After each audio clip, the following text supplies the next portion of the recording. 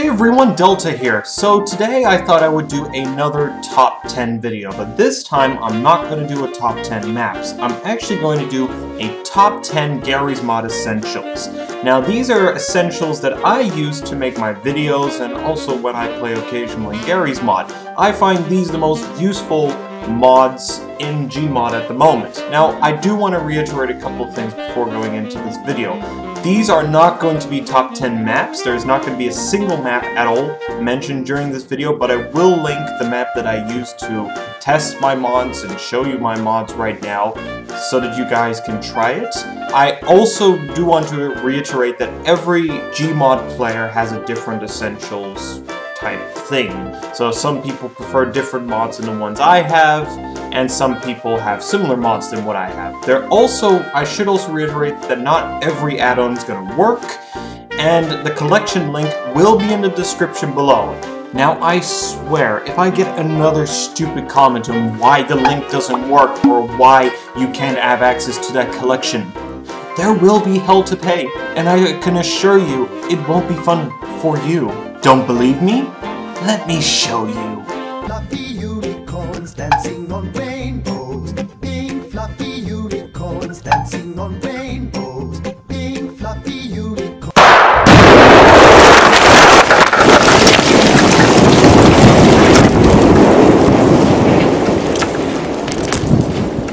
Who wants to go to KFC?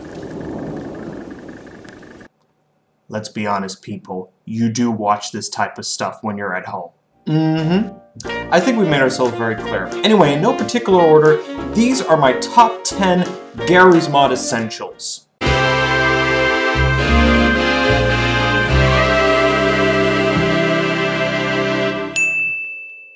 love it! And we begin with number 10. The TFA base. This is a base I found about a year and a half, almost 2 years ago now, and I particularly find this base quite useful.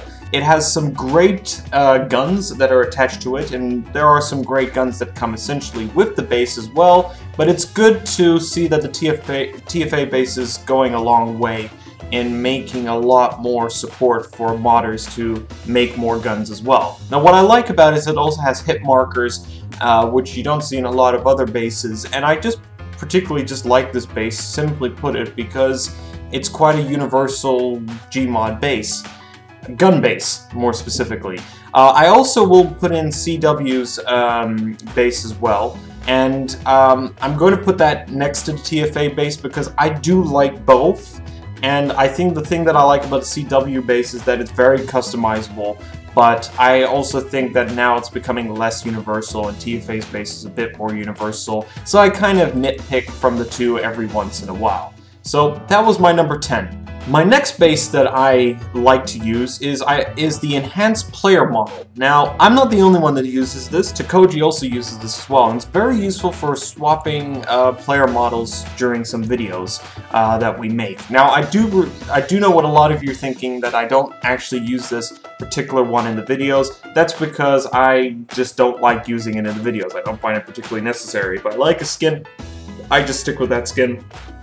I don't need it anymore, but if I'm playing with friends, of course, I'd like to swap over certain skins every once in a while. And it's a very useful tool. It's a very old tool, but it's a pretty cool tool, so definitely go check that one out. Number 3, Blood and Gore Overhaul. This is actually TFA's as well, and it's a really awesome mod. It's a little bit graphic, and if you are under a particular age that doesn't see violence, although anyone who plays Garry's Mod usually has seen quite a lot of violence at this point, it is a pretty cool mod to have as well, because it just aesthetically looks good. What I kind of like, although it's kind of gross as well, is that the blood spills all over the player model's hands and the gun itself, but apart from that, it's pretty awesome. Yeah, that's also a little bit worrying as well. Number 6, the fourth mod, that's what I meant, is Lone Wolfie's car mods. Anything by Lone Wolfie that he's made some really good car mods. They aesthetically look good, they sound great, they handle a little bit poorly, but it's Garry's Mod, so they're using the Half-Life 2 vehicle car, which is kind of a tricky card to really change its physics, but it's still a pretty cool ported mod pack, and they're very high quality. I mean, there's some seriously cool stuff.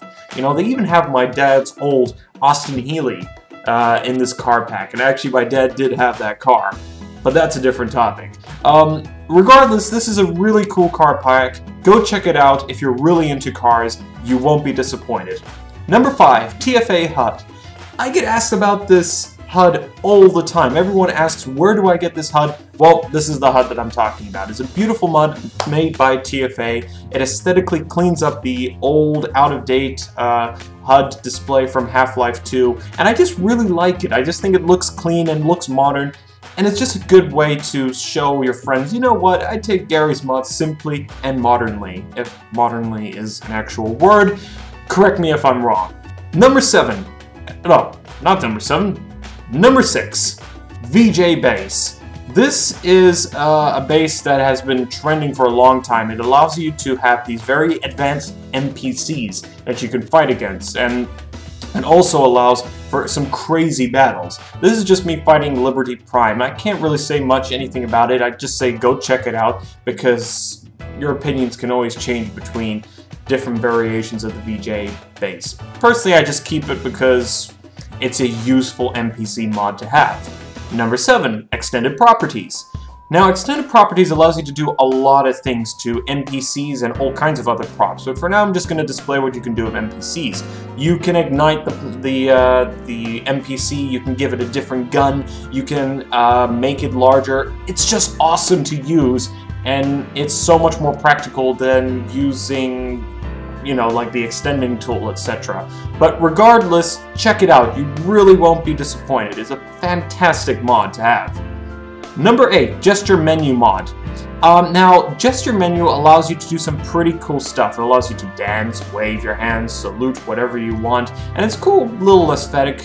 I wouldn't say it's particularly a necessary mod, but when I make my videos, I kind of use it. And I know Takoji also uses it as well. But I'm not saying don't take our word for it that we use it. Check it out yourself if it's something that you would like as well. Number 9, modern notifications. The modern notification add-on is actually a very clean way to see all your undos and all your changes that you're making into the scene, or in this case in your Garry's mod game. It doesn't really do much, but I just like it because it makes my Garry's mod look nice from a HUD side, and it matches well with the TFA HUD as well. And finally, because I don't get asked this question a lot, number 10, Nuke Pack. Yep, it's actually one of my very first add-ons I've ever used, and basically it's just nuclear weapons. It explodes, it looks great, kills everyone. And that's it. These are my essentials for Garry's mod. Let me know what you guys think. If you guys like these essentials, don't forget to check the link. Don't forget to check the link in the description below. That will give you direct access to the collection. And as always, please stay posted for more videos. I promise you I will get more videos out soon. Hopefully Monday there will be a new video that I did with Takoji, since the last video did pretty well. Take care guys, and I'll see you later. Bye!